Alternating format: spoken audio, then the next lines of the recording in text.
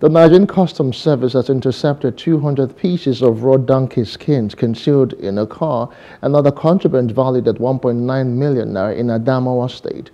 The Customs Area Controller Salihu Kazari stated the seizure during a press conference in Yola.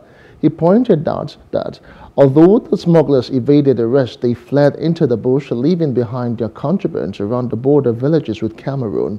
He said 127 bags of 50-kilogram foreign parboiled rice and 12,350 liters of premium motor spirit were seized from August to September this year.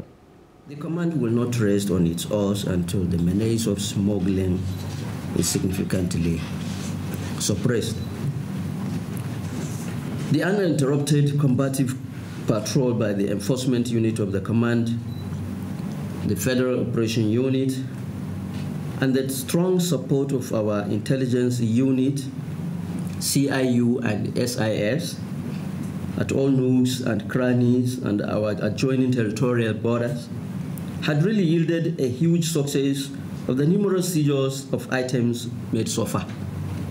This is invariably predicated on the intelligence sharing, synergy, and the gallantry efforts of our operatives.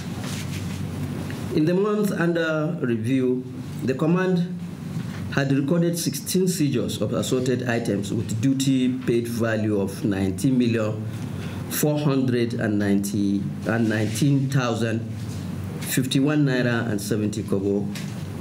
Hello, hope you enjoyed the news. Please do subscribe to our YouTube channel and don't forget to hit the notification button so you get notified about fresh news updates.